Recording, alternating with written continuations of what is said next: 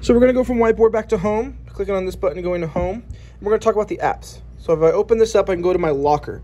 My locker shows me the apps. You can also have recent apps if you recently opened something, like whiteboard, you can go to that, or screen share. I'm going to go to locker. Locker shows me all the different apps. So these are the apps that come with it. I really like Timer.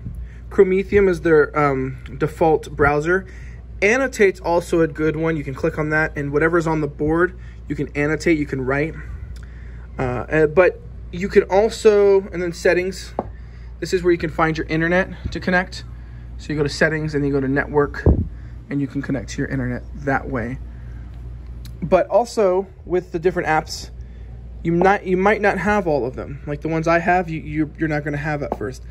So I have Kahoot, Quizlet, Newsela, Flipgrid, I have Chrome, I have Drive, I have a meditation app, GoNoodle, Solar System, Arts and Culture, Google Arts and Culture, which lets you tour museums and different things, Word of the Day, FET, and then Nearpod.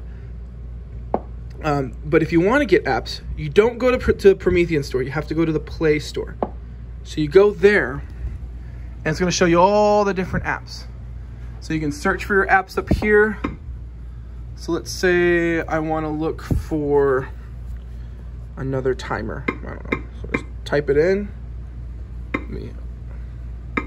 Sorry, bear with me while I look for it. So put up timer app. So I can do stopwatch timer original, and I can hit install. So it's going to install right away.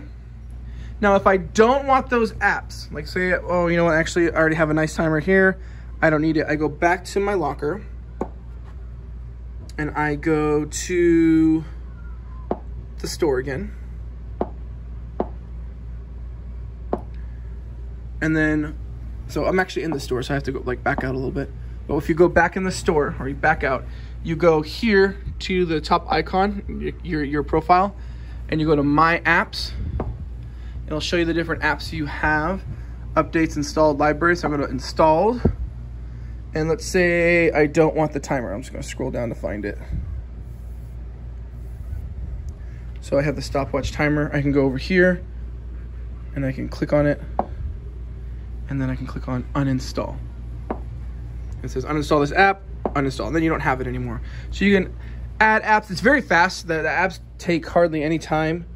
I'm going to go back to home. The apps take hardly any time to install or uninstall. So that's how you connect to the internet, and that's how you use the different apps.